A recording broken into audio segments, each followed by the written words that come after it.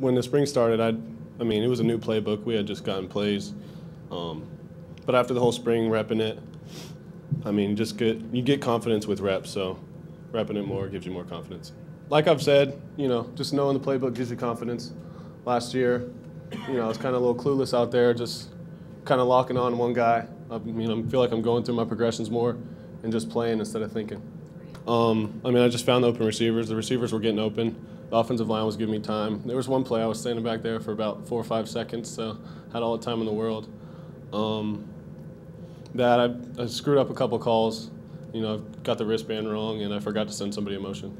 So got to clean that up. Coach Muschamp's told us all along, this team's got to be ours. If it's the coach's staff's team, then we're not going to go anywhere. So, kind of got to agree with him there.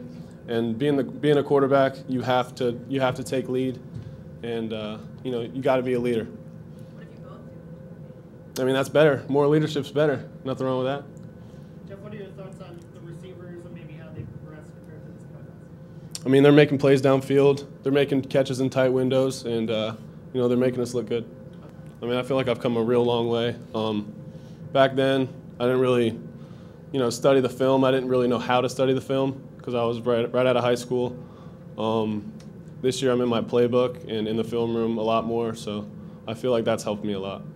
I didn't think we were so bad last year. I thought we did some nice things. It was new, and bunch of young guys. I feel like we got a lot of guys back, and we've been playing with each other for a little longer. So I think everybody has a bigger confidence, and especially the O-line. They're probably the strength of our offense right now, and that's a good thing. Every coach has their way. I'd say Pease is just a little bit younger, so he's more I guess in the times, I guess you'd say. He's just a little younger. That's about it. My immediate reaction, it was another guy that came in. I wasn't excited about it, but it was at first. But then I realized they're going to bring somebody in the next year. There's always going to be competition. So I kind of embraced that, and I think it's made me better through the spring. We're both just going to have to do what Coach said. We're going to have to be leaders in the offseason. We're going to have to keep progressing, and it's going to come down to whoever makes the most plays, which it should be. Do you guys compete in anything else? Video games, play pickup ball?